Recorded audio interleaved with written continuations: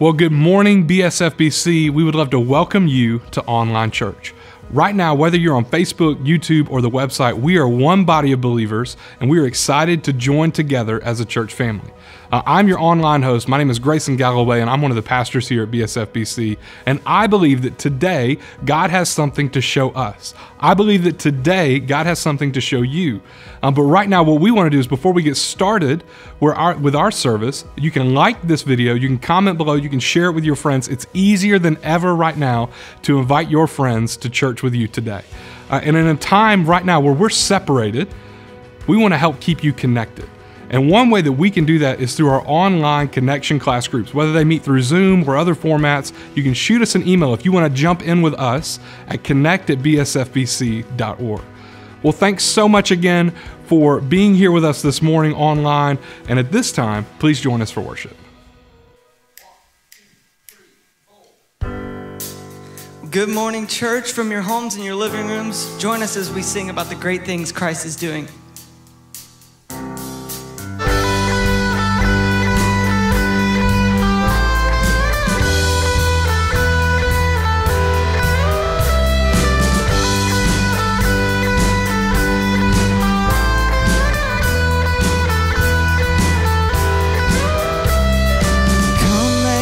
Worship our King.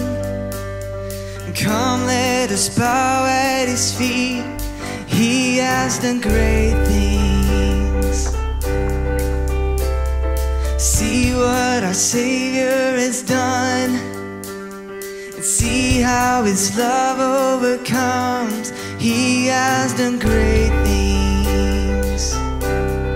He has done great things. Oh, hero of heaven, you conquered the grave. You freed every captive and break every chain. Oh God, you have done great things. We dance in your freedom, awake and alive. Oh Jesus, our Savior, our name lifted high. Oh God, you have done great things.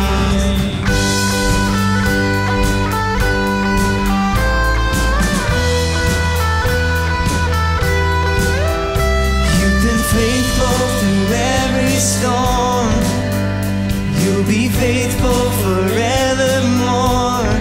You have done great things, and I know you will do it again. For your promise is yes and amen. You will do great things. God, you do great things.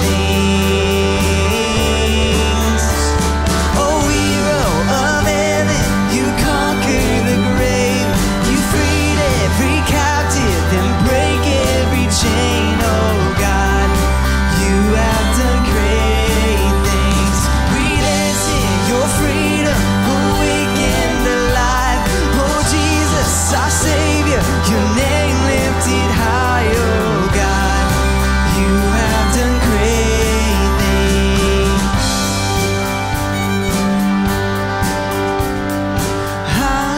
Hallelujah, God, above it all. Hallelujah, God, unshakable. Hallelujah, you have done great things.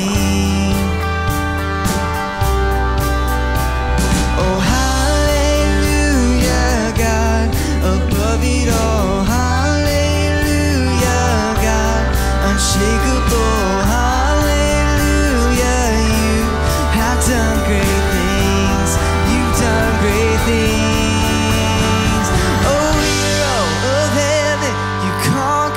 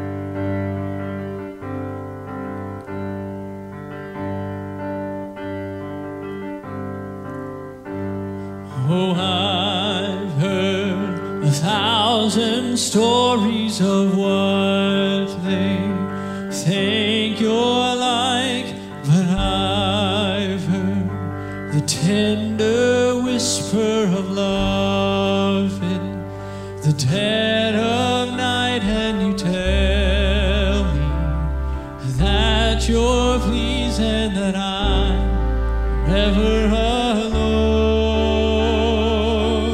You're a good, good Father. It's who you are. It's who you are. It's who you are, and I'm loved by you. It's who I am. It's who I am. It's who I am. Oh, and I've seen many searching for answers far and wide, but I've known that we're all searching for answers. Only you provide, 'cause you know just what we need before we say a word. You're a good, good Father. It's who you are. It's who you are. It's who you are, and I'm loved by you. It's who I am. It's who I am. It's who I am. You are perfect in all of your ways. You are perfect in all of your ways. You are perfect in all of your ways to us. Oh, you are perfect. You are perfect in all of your ways. You are perfect in all of your ways. You are perfect in all of your ways to us. Oh, this love so undeniable, I can hardly speak. Peace so unexplainable, I can hardly think as you call me. Deeper still as you call me. Deeper still as you call me. Deeper still into love. Love, you're a good, good Father. It's who you are. It's who you are. It's who you are, and I'm loved by you. It's who I am. It's who I am. It's who I am. You're a good, good Father. It's who you are. It's who you are. It's who you are, and I'm loved by you. It's who I am. It's who I am. It's who I am. You're a good, good Father. It's who you are. It's who you are. It's who you are, and I'm loved by you. It's who I am. It's who I am. It's who I am.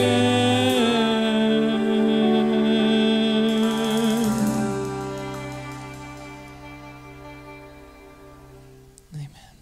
Amen. Psalm 139, verses 7 through 12 says this: Where can I go to escape your spirit? Where can I flee from your presence? If I go up to heaven, you are there. If I make my bed in Sheol, you are there. If I live at the eastern horizon or settle at the western limits, even there your hand will lead me. Your right hand will hold on to me. If I say, surely the darkness will hide me, and the light around me will be night, even the darkness is not dark to you.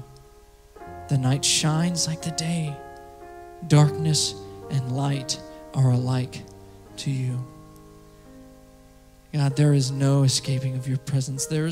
As your children, there is no road that we can walk on too far that goes out of your grasp.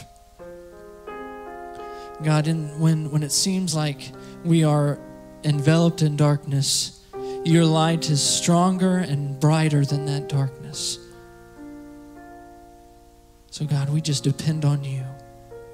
We thank you that your right hand is so strong and that we will not be able to fall from your grasp as your children.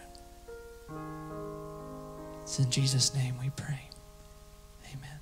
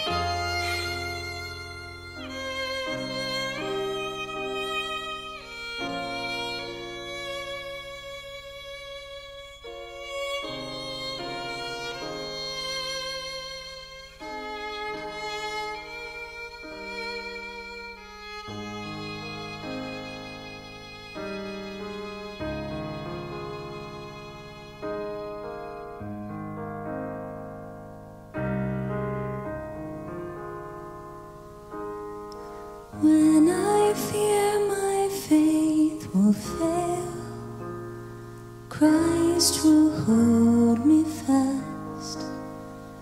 When the tempter would prevail, he will hold me fast. I could never keep my hold through life's fearful path, for my love is often cold. He must hold me fast. He will hold me fast. He will hold me fast. For my Savior loves me so. He will hold me fast.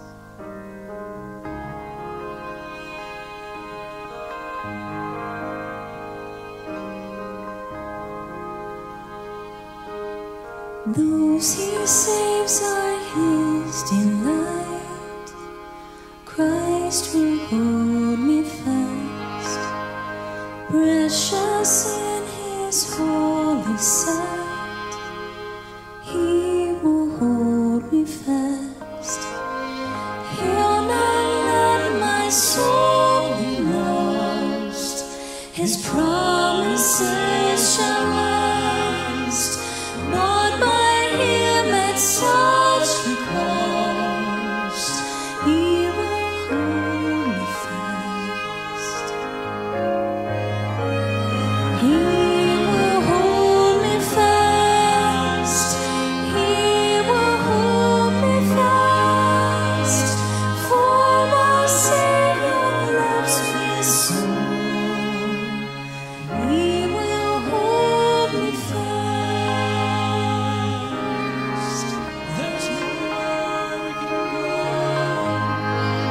that's away from your presence, oh God. For my life he bled and died. Christ will hold me fast. Justice has been satisfied. He will hold me fast. Raised with him to endless life.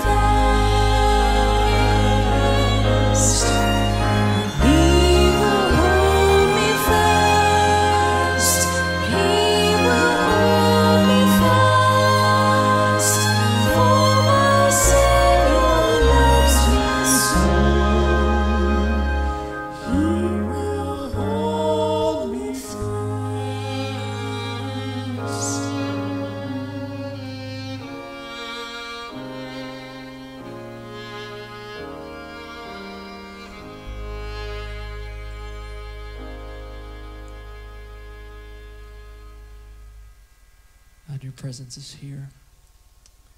And we thank you that it's a never forsaking, never leaving presence.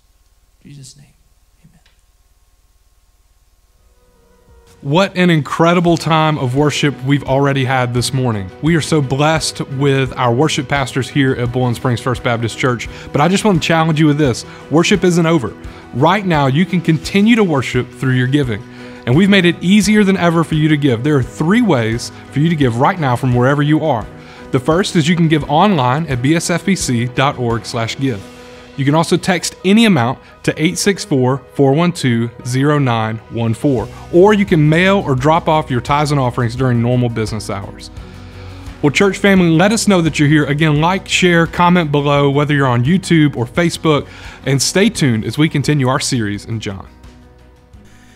Hey, Bowling Springs family, once again, I want to thank you for watching, for joining us online. You've been so faithful, and we've been so encouraged hearing from you, hearing how God's working in your lives. We have a number of people to come to know the Lord as their Savior, and just so much encouragement. So thanks for being with us again in this online service. You know, we've just witnessed over the last few days the first virtual NFL draft. How crazy is that? Who would have imagined that we would ever experience something like that as a result of the coronavirus and this global impact? And, you know, I thought it was cool that they were trying to really focus on one word, hope. That somehow watching something that would give people hope and excitement and give a picture of some sense of hope, of normalcy down the road in the future, that word hope was so important.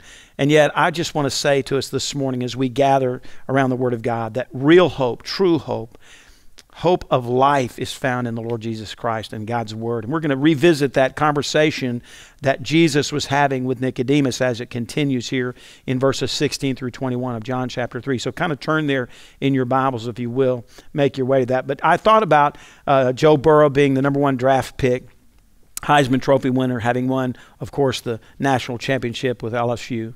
But it made me think of Tim Tebow back in 2009. He also was a Heisman Trophy winner. He also won a national championship against Oklahoma when he was playing for Florida. And he was a first-round draft pick. But before that game, I believe it was January 8th, 2009, before the national championship game, the night before, he went to Coach Meyer. He had been having this black underneath his eyes with the verse, Philippians 4:13. I can do all things through Christ who strengthens me. And that had been with him for over a year. And Coach Meyer was a guy of routine and those rituals and not changing. If it's not broken, don't fix it. So stay with it. And so Tim Tebow said he went to Coach Meyer the night before the national championship. And he said, Coach, I really feel like the Lord has moved on my heart to change my verse. And Coach Meyer kind of freaked out. No, man, that's what got us where we are. And of course, Tim Tebow said, well, football got us where we are too, right? And then Coach Meyer said, okay, it's okay. And so that next day in the national championship game, under the black under his eyes, Tim Tebow had the scripture, John 3:16. A couple days after the national championship, which they beat Oklahoma, he was sitting with Coach Meyer and his family in a restaurant. He got a call from a PR guy for the Gators, and he said, you're not going to believe this, Coach, but he said, during that game, the national championship game, there were 94 million people who Googled John 3:16. 3 years later, Tebow tells the story. It was January the 10th, 2012. He's now playing with the Denver Broncos as a quarterback. The starting quarterback has been injured, and so he's leading the team against the Pittsburgh Steelers in this AFC wildcard game. 3 years later. And it was a crazy game. And it was a stunning victory that they won. The Broncos won in overtime. Tebow threw a first play of overtime through a touchdown pass, and the Broncos won, beat the Steelers. He's on his way to the press conference after the game, and the PR guy for the Broncos said, Timmy, do you know what happened? He said, yeah, we just won the wild card game, man. We're going to play New England after this. And he said, no, do you realize what happened? He said, you're John 3:16. He said, you threw for 316 yards exactly. He said the average yards per completion was 31.6. He said we controlled the ball for 31 minutes and 6 seconds. He said the TV rating, Timmy, was 31.6. And he said during the game, Tim, He said 90 million people. It was the number one Google search in the world. 90 million people Googled John 3:16. Isn't it incredible to think about?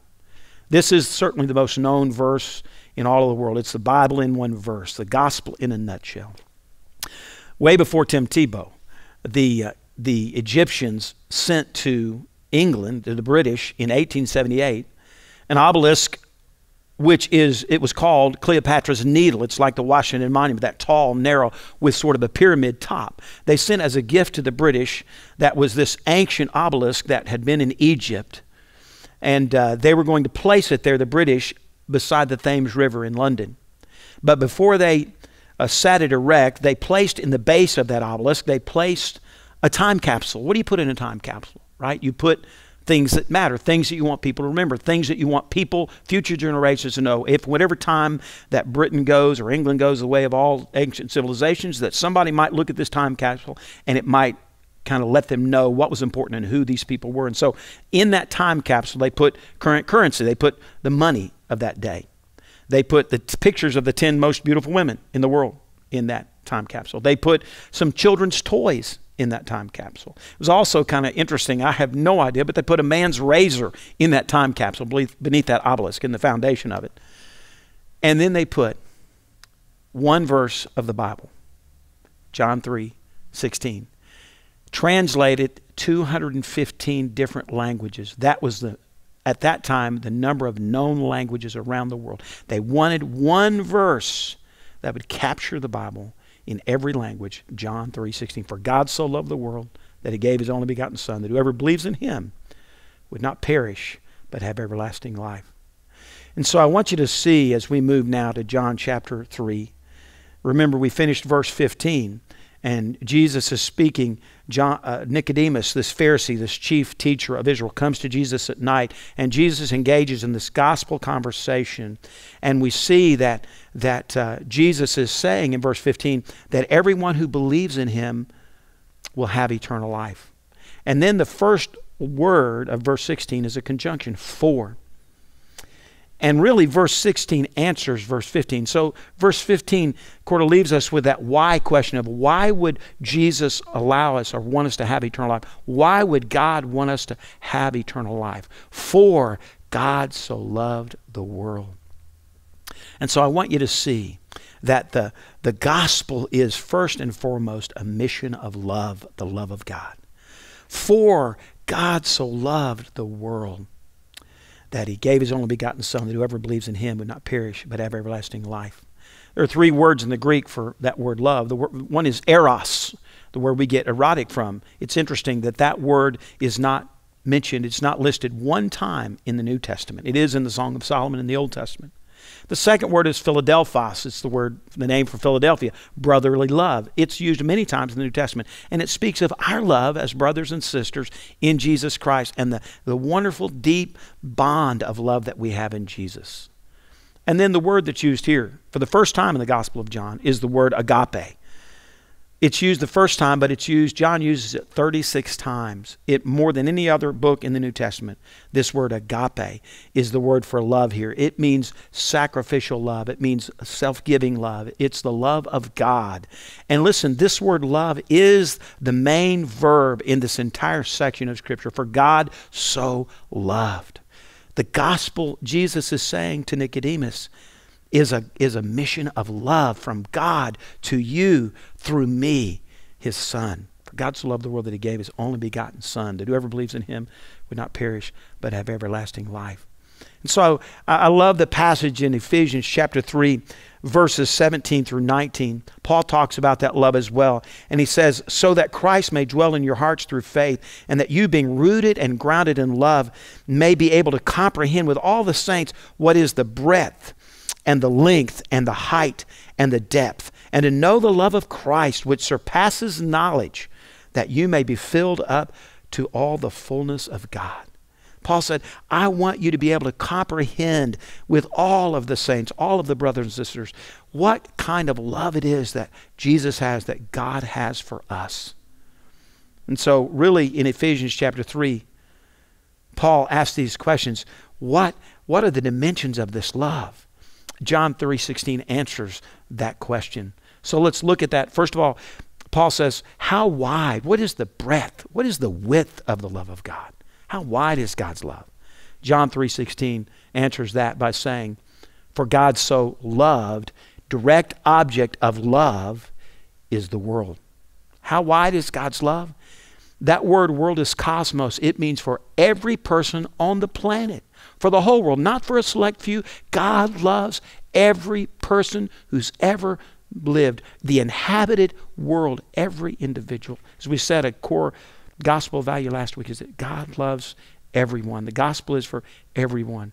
And so, how wide is His love? It reaches to every person, no matter who you are, no matter where you've been, no matter what you've done. Here's what I want you to hear. God loves you so much.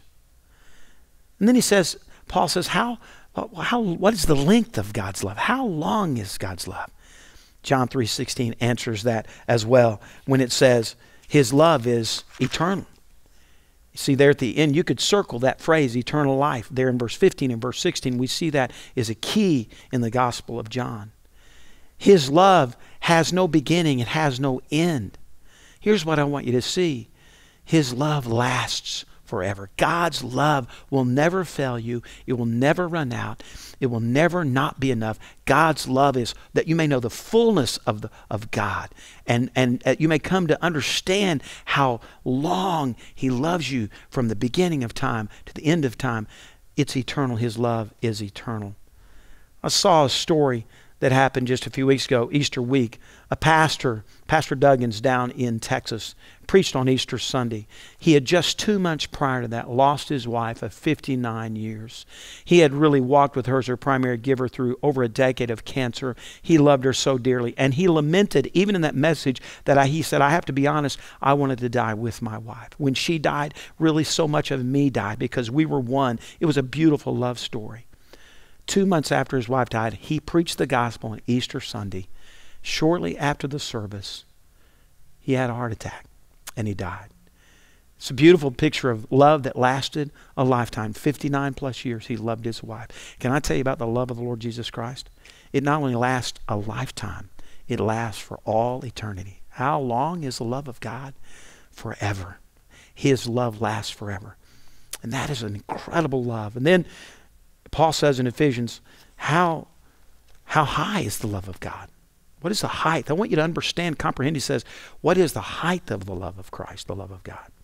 John 3:16 answers that as well. He says the love of God is as high as the heavens. It says, for God so loved the world that He gave His one and only, His only begotten Son. Where did Jesus come from?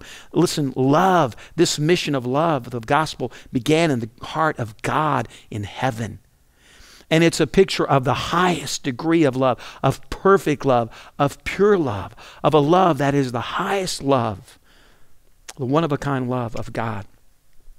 As a matter of fact, Psalm chapter 103, verse 11 says, as high as the heavens are above the earth, so great is the love of the Father of those who fear Him, those who seek Him. God's love is the highest love. It is perfect love. And then Paul in Ephesians chapter 3, verse 18 says, how deep? What is the depth? I want you to know the depth of the love of Jesus, the depth of the love of God. John 3:16 again answers that question. How deep is the love of God? For God so loved the world that He gave. It's a purpose clause. It's a hina clause in the Greek. That means it's not just some ambiguous statement. It is specific. He loved you so much that He gave Himself. He gave His only Son. I want you to see that the love of God is so deep that His love is all in. It means that God gave His Son fully from heaven. He gave His Son in birth. He gave His Son in His life. He gave His Son on the cross. He gave His Son in His death. He gave His Son. He in totality has given us the gift of His Son. It also means that He gave this one-of-a-kind gift, this gift that no one else could ever give. It's a love that is given, a gift that only God could give. The word for only begotten is monogenes in the Greek. Mono meaning singular, one. Genes is our word genetic. In one gene, he gave Himself. He's all in, but He gave this one-of-a-kind, unique love this gift of love in His only Son. No one has ever given that kind of a gift, that great of a gift of the love of God as He gave in giving His Son. No gift has ever been given humanity that can ever be like that. Is the greatest gift, the greatest love ever given. God gave out of the depth of His love His one and only Son. It means to give sacrificial. It means I love you more than I care about you, more than I care about myself. It's a self-giving, sacrificial love, this agape love. The depth of His love is that He would give His one and only Son that we might have eternal life in Him. F.M. Lanier wrote the song, The Love of God. It's an amazing hymn in our hymn books. But the origination of that song by F.M. Lehman was that he had lost his job. He was living in Pasadena, California. It was really hard times for he and his family. And he was in hard labor working in a manufacturing plant, putting oranges and apples in boxes and just this mundane sort of daily grind. But he was so amazed and so incredibly blessed by the love of God. Even sitting there working, he began to think about these lyrics to that great hymn. And he wrote the first two stanzas of that great hymn, The Love of God. The love of God is rich and pure. How measureless and strong that beautiful hymn. But the last verse, the last stanza of that hymn, The Love of God, was not original to him. As a matter of fact, it was anonymously written by someone that after this person passed away, it was discovered that these words had been scrawled on the wall of a mental institution where this person was. Think about that. In the state of being mentally disturbed and mentally at a place of depression and the depths of that agony of that person existing in that mental institution, God so disclosed His love, God shed His love, God expressed His love, that person in that moment was able to grasp it and pen these beautiful words and scrawl them in handwriting on the wall. And they found that, and somebody wrote that down, and Lehman had found those words and had them, and so he wrote that as the third stanza for that hymn. And it goes like this. Here's the third stanza, The Love of God, written on that wall in that insane asylum, that mental institution. Could we with ink the ocean fill, and were the skies of parchment made, were every stalk on earth a quill, and every man a scribe by trade, to write the love of God above would drain the oceans dry, nor could the scroll contain the whole, though stretched from sky to sky. What an incredible picture of the exhaustless, the measureless love of God. It's interesting that actually they found out that originally those words were not from that person in the mental institution, but they originated in the 11th century from a rabbi. And I just imagine that rabbi, that Jewish rabbi, standing on those very shores where we were at not long ago as we went to Israel, there on the shores of the Mediterranean Sea. Imagine that rabbi looking out. Think about the love of Jehovah. If the whole Mediterranean Sea were ink, and every stalk were a quill, and the parchment of the sky was something we could write on, that we could drain the oceans dry because we wouldn't have enough ink to write it. The skies could not contain the whole of the love of God. Imagine that rabbi in that moment thinking about the love of God. I pray in this moment where there's anxiety, this moment where there's fear, uncertainty, in this moment where it seems like our world is in such chaos and disorder and unstable, that today, the anchor of your soul, today you might find incredible hope in realizing the love of God for you. That His love is so deep and so high and so wide and so long that there's nothing like His love, and that love today might stabilize, might give you hope, might bring you peace, that you would understand the love of God. The millennial generation is known as the most anxious generation in the history of our country. But we're living in a time where anxiety and mental instability, and people feel the stress and the strain of all that's happening in our globe, loss of job, and so many things that have been disrupted in our lives. And I just think it's so important and so beautiful to today that we could hear Jesus say to us, like He's saying to Nicodemus, God so loved you, Hank.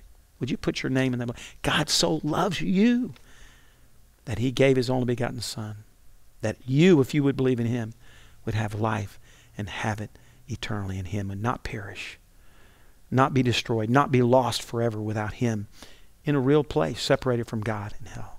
but that He desires that you have eternal life. And then I want you to see the gospel is not only a mission of love, but the gospel is really a rescue mission. Look what it says there in verse 17 of John chapter 3. For God, listen, here's what God's mission through Jesus was not. It was not a mission of condemnation. For God did not send His Son into the world to judge. I like the word condemn there, some translations say. To judge the world, but that the world through Him, the world might be saved through Him. God sent His Son, Jesus Christ, on a rescue mission to rescue me from myself, to rescue you from yourself, from our sin, from the penalty of the sin, the judgment of that sin, from separation and from perishing. It doesn't just mean to die physically. It means to die spiritually, be separated from God for all of eternity. Jesus came on a rescue mission, not a mission of condemnation. How can we receive that rescue? How can we be rescued? Well, look again at John 3:16. It's another purpose clause we see there. For God so loved the world that He gave His only begotten Son, that whoever, that word whoever in the Greek is word pas. It means whoever, whatever person. It doesn't matter who you are, how much you've sinned, what part of the world you live in, what the color of your skin is. It doesn't matter. Whoever, that any person, every person who believes, there's that word believes. You can circle that word believe. Again, in John's gospel, we see it over and over and over. And here's Jesus saying to Nicodemus, I want you to believe. Nicodemus, if you will believe, you will have eternal life. You will be born again. You will have and know and experience personally this one-of-a-kind love of God through me. That you can be saved. You can be rescued eternally through this great love of Jesus Christ. And so it's a beautiful picture of rescue. And then I want you to see finally, it says there in verse 18 as well, he who believes in Him is not judged. We don't receive the condemnation. We don't receive the judgment of our sin. You see, we are condemned because of our sin. All of sin and come short of the glory of God. And the wages or the judgment of that sin is death. God did not come and send His Son on a mission of judgment, on condemnation, but to rescue us, to save us. And he who believes in Him is not judged. But he who does not believe has been judged already because he has not believed. And so clearly we can see the way that we're born again, the way that we have eternal life is that we believe. And again, that doesn't mean just mental assent. It means that I fully turn from my sin and trust in Jesus Christ, run in the arms of grace of God, receive the love of God, believe that He is the Savior of the world, that He lived and He died for my sin and He rose again, and that I believe with all of my heart and all of my life on all of who He is. That the one who believes in Him will be saved and will have life. But the one who does not believe, who rejects that, who refuses to come and believe in Him, will be separated from God. And then I want you to see, finally, the gospel mandates for each and every one of us who have believed in Him, mandates that we live our lives on that same mission. Look what it says there in verses 19 through 21. This is the judgment. I like the word verdict, some translations. This is the verdict. This is the tell of the tape. This is the deal. This is the verdict. That the light has come into the world, and men love darkness rather than light, for their deeds were evil. For everyone who does evil hates the light and does not come to the light for fear that his deeds will be exposed. Look at verse 21.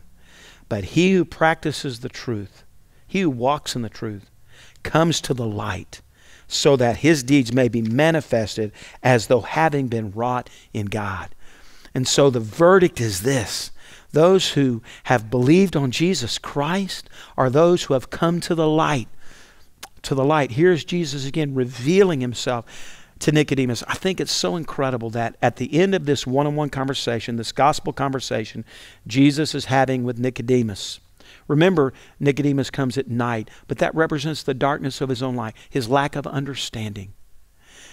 But what Nicodemus would have known, being a Pharisee, being the chief teacher of Israel, he knew the Old Testament backwards and forward. He knew the Holy of Holies, the most sacred place in the life of Judaism is the Holy of Holies in the temple, or what was in the tabernacle, and then in the temple, Solomon's temple. It was the most sacred place. It was that place that the veil, that huge heavy curtain, would go from the top all the way to the bottom, so that no light could come into there, to the Holy of Holies. That's where the Ark of the Covenant was. And the mercy seat covered the Ark of the Covenant. And once a year, that priest would slip in that curtain, and he would sprinkle the blood on that mercy seat that would atone for the sins of the people. And he would immediately go out. And in that Holy of Holies, in that place of darkness, it's believed that the Shekinah glory, the light of God, would shine down and receive that offering of atonement and forgive the sins of the people. Nicodemus would have known that so well, that Holy of Holies, where the light of God would shine. You remember the story in the crucifixion when Jesus breathed his last. It is finished. Tetelestai. The Bible says the curtain in the temple, Solomon's temple in Jerusalem, from top to bottom was torn in two. And then John says, the Word became flesh and dwelt among us, and we saw His glory. Think about this ending of the conversation that Jesus has with Nicodemus, who's come at night, who's come into the darkness. And there is the Shekinah glory of God in person, in the person of Jesus. There, Jesus said, I am the light. He's saying, Nicodemus, come out of the darkness and come into the light. Believe on me, and you will have eternal life. And you will have the light of life. You receive light, and you can walk in that life. And the verdict is this, that those who come to the light of Jesus Christ will manifest that by walking in the light, by walking in His ways. You can tell who's a follower of Christ because they're manifesting that they've been born again in God through Jesus Christ. They've come to the light, and the light of Jesus Christ lives in them. How's that manifest? Because we love people the way that Jesus loves us. What an opportunity for us to love people in Jesus Christ. That's the verdict of our faith, of our belief in Jesus, is that we have, that He lives in us, is that we manifest the love of Christ, and that we share the story, that we share the gospel, that we have gospel conversations, that we want others to know Jesus. Then it will be made known, it will be manifested that we walk in the light because He is the light of our lives, because we have believed in Jesus. We've been born again because we have eternal life in the Lord Jesus Christ. Do you have that? Have you come to the light of Jesus Christ to believe in Him? Are you walking in that light? Is that verdict evident that you belong to Jesus because of the life that you're living, walking in His truth, living by the light of the Lord Jesus Christ and His Word? There's a story told by William Hull in a book called The Four Dimensions of Love. He tells a story about a little boy whose mother died in childbirth. And the family had come to this father, this new father of this little infant boy without a mother, and said, listen, you can't raise this boy. You need to give this boy to adoption, to orphanage, or to the social services. And the father, so grieving the death of his wife, relented to do that and gave his son away. And the little boy never saw his father again. All of his life, he yearned to know who his father was, to know the love of his father. But unfortunately, he never knew that, and he just acted out the fact that he was given away. His father gave him away, and he was a troubled young man, filled with anger, and so he was just moved from orphanage to orphanage and from foster home to foster home. It's a tumultuous young life, and finally landed in a foster home that was out in the country. And this little boy would go out every day, and he would climb up a tree, and there in a hole in a tree, he would take a little note that he'd rolled into a little scroll, and he would stick it into the hole of that tree. He'd go back to his room. And one day, those foster parents, when the boy wasn't around, the dad walked out and climbed up that tree. And he reached in and pulled out one of those notes, and he opened it up. They all said the same thing. Whoever finds this, I love you. The little boy wanted so much to know and experience and have and be able to give love that he'd never really understood and known. Can I say to you this morning, Jesus climbed up on a tree and He wrote a note and He said, I love you this much. We ask a little heart, how much do Poppers and Mimi love you? And he puts his arms out as far as he can. He says, this much as they possibly can. He's right. Jesus climbed up on that tree and He stretched His arms out as far as they could go, and He said, whoever finds me, I love you. Jesus loves you. God so loved you that He gave His one and only Son, that if you would believe in Him, you would not perish, but have everlasting life. Would you believe in him today? Let's pray about that right where you are. Place your faith in Jesus Christ. I pray that those who know Jesus Christ would be encouraged by his love today, strengthened by his love, that you would walk in his love, manifest his love, make known his good news to others.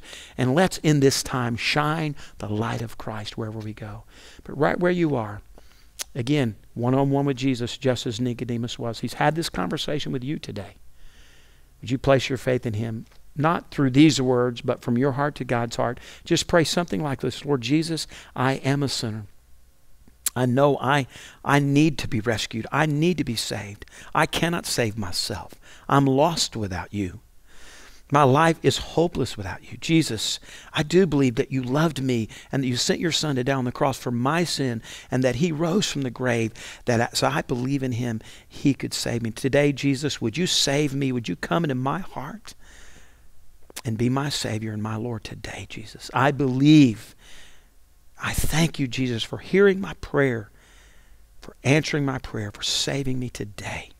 Now let me walk in that light and live in the new life I have in you from this moment forward. Jesus, in your name I pray. Amen. So if you've made a decision, you prayed that prayer, or you'd like to talk to someone about what it means to know the Lord, we'd love for you to communicate with us. You can do that by going to connect@bsfbc.org or by texting BSFBC to that number, 31996. We would love to hear from you about what God's doing in your life. Maybe you just want to share a word of encouragement, or maybe you want to talk about baptism, what it means to be a member or become a part of this fellowship where you can find a home and find family and find purpose here at Boiling Springs First Baptist Church. We'd love to hear from you today.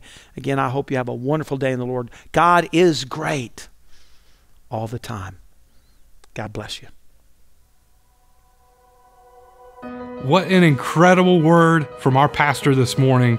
What we want to do is we believe that every time the gospel and every time God's word is open, there's a chance for you to respond. And right now, if you've made a decision for Jesus this morning through an online format, you don't have to be alone. There are two ways that you can let us know about that so that we can connect with you and help you to take your next steps in your journey of faith. Right now, you can send us an email at connect@bsfbc.org. Or you can shoot us a text message. You can text the word BSFBC to 31996, and someone from our staff will reach out to you first thing tomorrow. Again, thank you so much for joining us today for Online Church, and we'll see you right back here next week.